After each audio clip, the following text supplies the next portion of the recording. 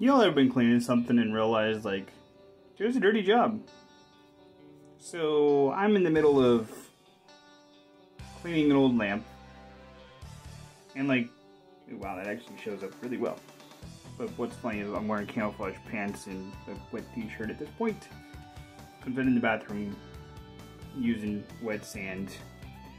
But every now and again I gotta stop because I swear it was like, I'm bleeding and I'm looking over this thing because there's red. I'm not bleeding. It's the bleeding of the paint.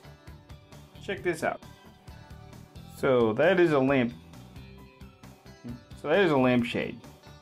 And as you can see, it looked like 1986 all over my leg. Like, yeah, that's a mess.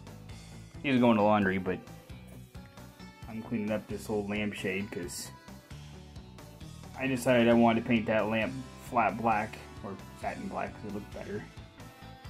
Versus this pink that I'm kind of used to at this point, but yeah. And I'll show you all the finished product because I like to do that. But yeah, something fun. Just kind of, I got 1986. That sounds dirty.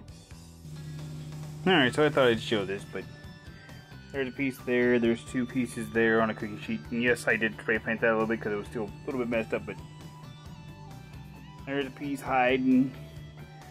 There's the original piece hiding, which if anybody's curious, I taped off the logo because I didn't want to take that off. Just in case anybody ever asked. But here in 10 minutes, I should be able to grab that one. Hopefully I can grab that one. This paint's a little bit stickier than I would like. So give me one sec. Alright, so this is on at 250. And, ooh, that's looking good.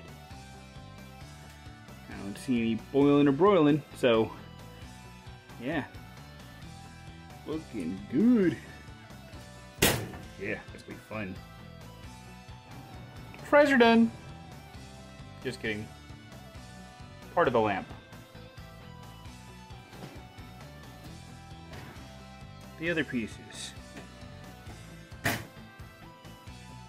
Next video, or section, should be me putting this back together.